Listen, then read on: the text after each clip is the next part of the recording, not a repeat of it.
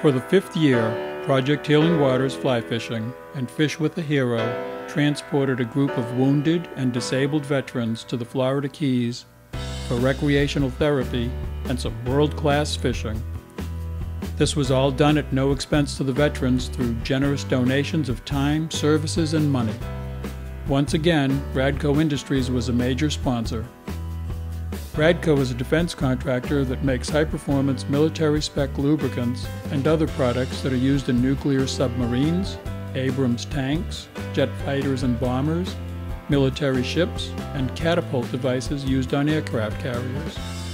The entire organization donates time and money to make sure the participating veterans have the best event possible.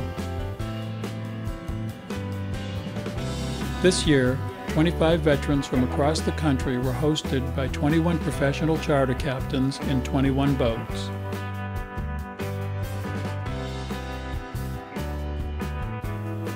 Over a 2-day period, they treated the vets in groups of 2 to 6 to 25 fishing excursions in the backcountry waters of Islamorada and the deep blue open waters of the Atlantic Ocean. Many veterans fished in salt water for their very first time. My name is Katie. I'm part of Project Healing Waters, and fortunate enough for them to send me down here to the Florida Keys with Fish with a Hero and Bass Pro Shop, and this is my first saltwater fish ever on the fly rod. What a great day. What a great day. Good story time. Jeez.